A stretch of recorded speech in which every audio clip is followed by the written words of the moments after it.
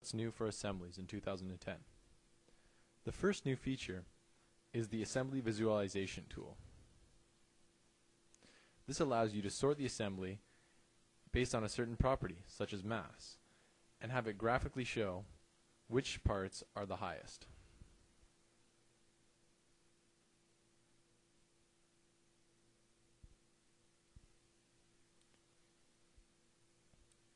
In the table at the left-hand side, you're given both a graphical representation as well as a color. You can change the colors or add colors in between to change the spectrum. This allows you to easily see which parts are the highest in mass or cost or something like that. It is also possible to drag off the lower items on the list, removing them from the view and increasing your spectrum. For example, if you remove the heaviest item, the handlebars, you now have a better view of which items are heavier.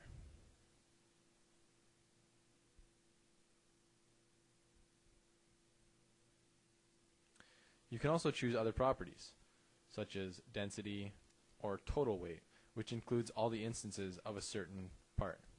For example, there are two of the grips, and so their masses are added together.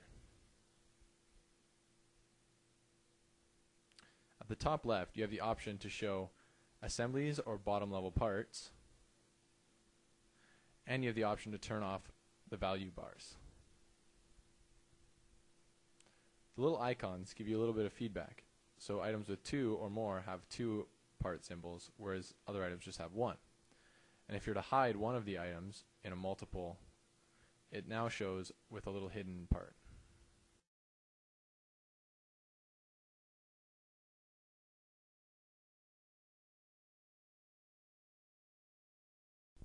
In the past release, we saw the addition of virtual parts. In 2010, this has gone one step further, with the ability to convert a part into a virtual part. In this assembly, we have an O-ring, which is actually another part. However, it doesn't fit with the assembly, since it would need to be stretched to fit into the slot. In order to change the shape of this O-ring without affecting the original part, we were going to have to make it into a virtual component, which will bring it inside of the assembly and allow changes to be made. And it breaks the link to the original part so that the original will not be affected. So now we can make some changes to the shape of the O-ring by changing the sweep sketch. We'll delete the original circular sketch and then create an offset based on the groove.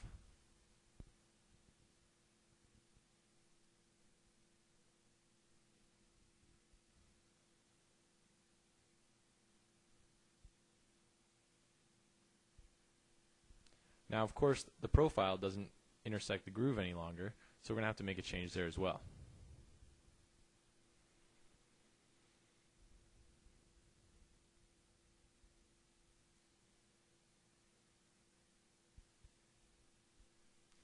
Once the profile and the path have been recreated, the part will rebuild. As you can see, we now have our O-ring stretched the way we want it to be.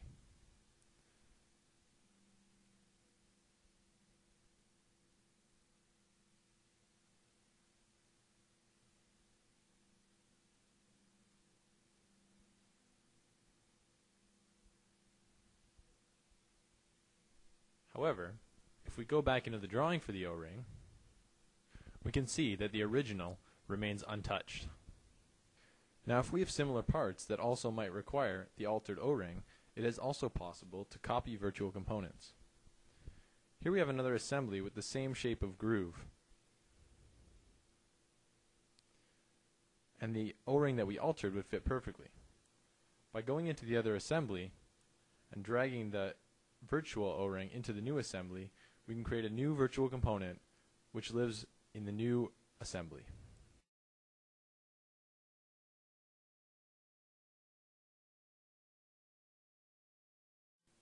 Improvements have also been made to the Replace Components tool.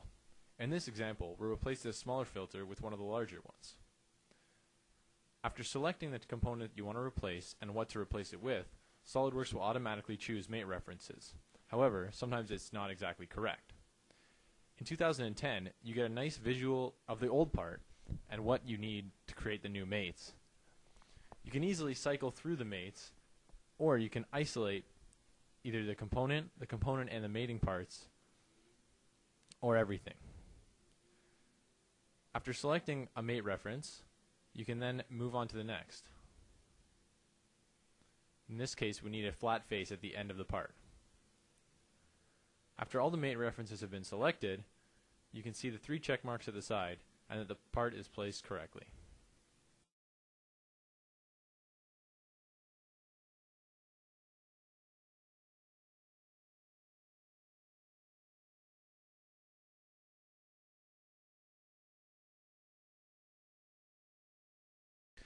Now we'll take a look at some new type of mates, most specifically mates involving coordinate systems.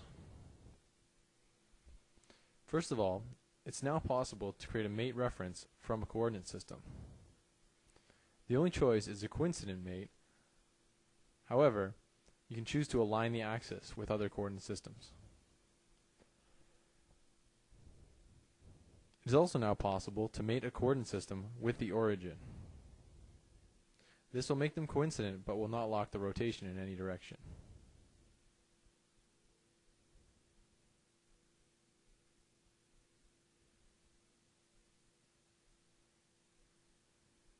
Lastly, it is now possible to use smart mates on a coordinate system. And when dragging a coordinate system onto another coordinate system, you'll see the coordinate system mate icon pop up. And you can choose to align the axis, locking rotation and translation in all directions. Mirrored components are much easier to create in SolidWorks 2010. The property manager has been rethought to make it easier to flow. You still select your mirror plane and then the components to mirror, but now there are arrows at the top to direct your workflow. Also new is the ability to select the orientation of a part. If we click on the brake lever assembly, we can choose one of 4 orientations. Most of the time, SolidWorks will get the correct orientation for you, but sometimes you might like to make a change. It is also very easy to create the opposite hand version of the mirrored parts. SolidWorks will automatically choose which parts out of an assembly will need to be mirrored and which ones can be kept with only one orientation.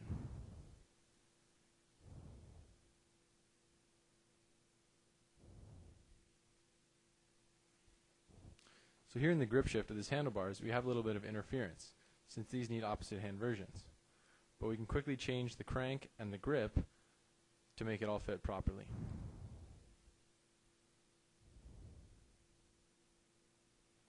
The next step is to decide how you will create the mirrored versions, whether as derived configurations or as new files.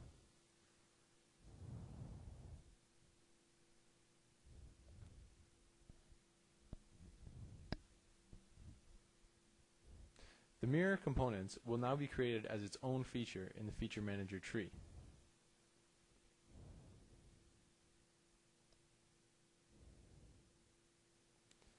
This way, when moving the one component, it will reflect on the mirrored side.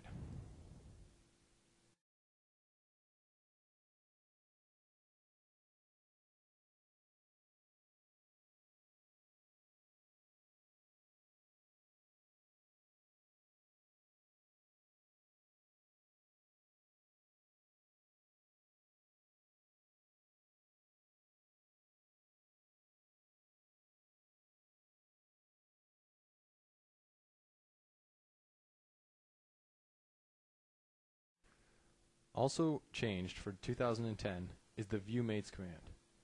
By right-clicking on this assembly and clicking View Mates, you're given a list of the mates instead of the balloons that were in the past. By clicking on an individual mate, it will show you the items that are mated and the balloon. As well, items that lead directly to the ground from that part are shown with a little ground arrow, so you can easily tell which mates are holding that part in place and which ones are attaching other parts to it.